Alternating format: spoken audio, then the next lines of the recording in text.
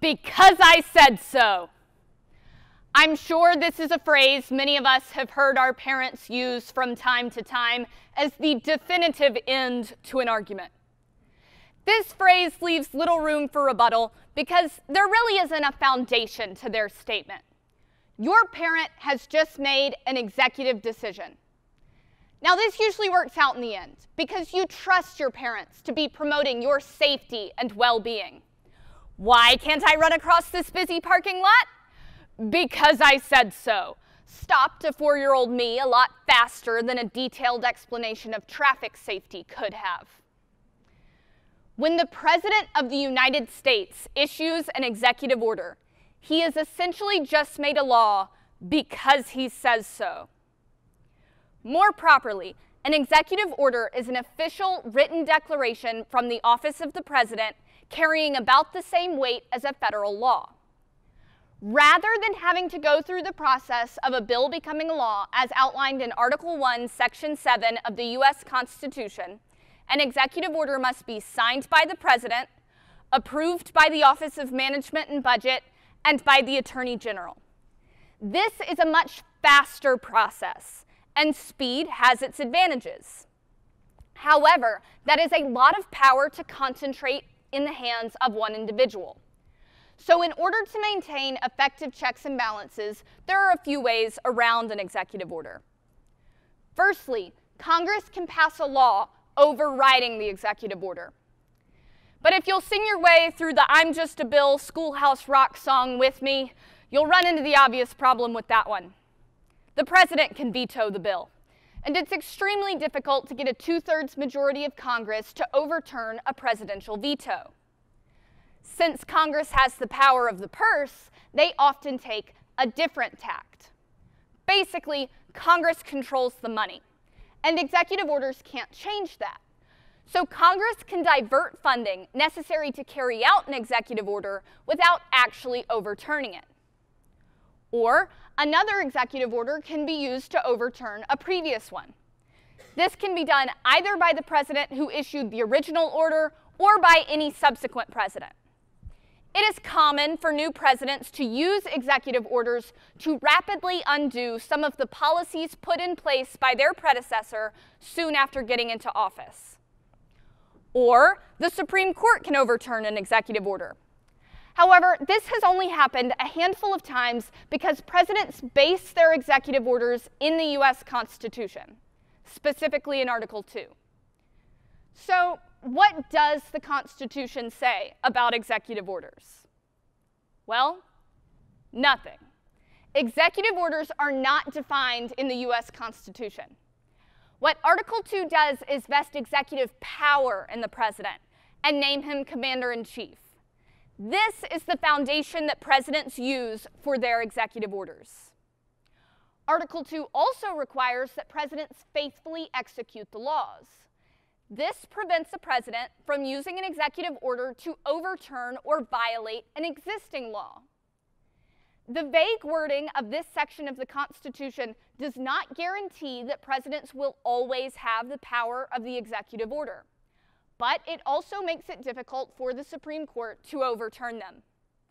As I mentioned, only a few executive orders have been ruled unconstitutional, and the Supreme Court's ruling on the broader topic is that they must be based in the Constitution, specifically in Article 2, or Congress must specifically grant that power to the president. George Washington was the first president to use an executive order. Every president since him has also used executive orders, with the exception of William Henry Harrison. President Harrison died only a month into office because his inaugural speech was so long that staying outside for that length of time gave him pneumonia. I hear that's why they moved the American Legion Oratorical contest inside and gave me a time limit. As I mentioned, Washington was the first president to use what would be considered an executive order. He did this in the form of a letter dated June 8, 1789. In this letter, he requested that executive department heads provide him with a precise general idea of the state of affairs of the United States that they oversaw. His adjectives, not mine. Washington would issue a total of 8 executive orders during his time in office. including declaring the U.S. neutral about the war in France and establishing Thanksgiving of that year as a national holiday. Just as Washington set the trend for limiting yourself to 2 terms in office, Washington set the tone for the use of subsequent executive orders. Alexander Hamilton and James Madison argued about whether or not Washington had the power to declare the U.S. neutral about the war in France. Does anyone here have such bad handwriting you sometimes can't read your own notes? Yeah, you know a document is vague on a subject when its authors argue about what it meant just a few years after they wrote it. Executive orders can range from the very mundane to the very impactful. So let's talk about a few significant executive orders in history. There was a period of time, beginning with the 26th president, Theodore Roosevelt, and ending with the 33rd president, Harry Truman, in which presidents used a much higher number of executive orders per year in office than had been seen before or since. During this time, they used an average of 206 executive orders per year in office. Of these presidents, the 32nd president, Franklin Delano Roosevelt, takes the cake with 3,721 executive orders, or about 307 per year in office.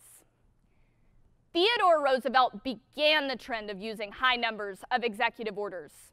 He was known to refer to the presidency as the bully pulpit, and he intended to make the most of his presidential power during his time in office.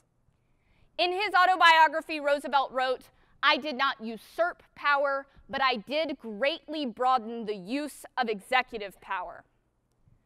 One of the primary focuses of Roosevelt's campaign was environmental conservation. So he used executive orders to do things like expand the national park system and increase federally protected lands.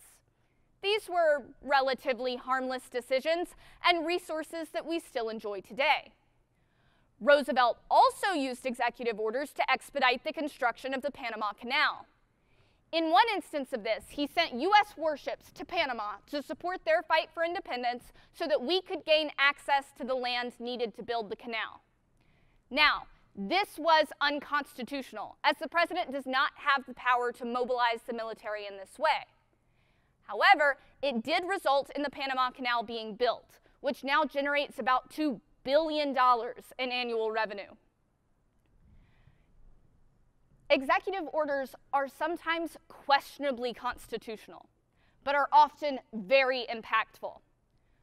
For example, the Emancipation Proclamation was an executive order issued by President Abraham Lincoln that freed enslaved people in the Confederacy years before the ratification of the 13th Amendment. He defended this executive order using his expanded executive powers as commander-in-chief during a time of war. President Harry Truman desegregated the military with an executive order, and President Franklin Delano Roosevelt established Japanese-American internment camps during World War II. So clearly, amazing civil rights victories and tragedies have been the result of executive orders. For these reasons, it is a citizen's responsibility to their country to be an informed voter and to use that information to vote for a candidate that they trust with the power of the executive order. The Declaration of Independence reads, "Governments are instituted among men, deriving their just powers from the consent of the governed." Knowing that presidents have the power of executive orders means that voters must be able to trust their candidates' potential executive orders. And this is not an issue that's dictated along party lines, as George W. Bush, Barack Obama, and Donald Trump all used around 260 executive orders each during their time in office.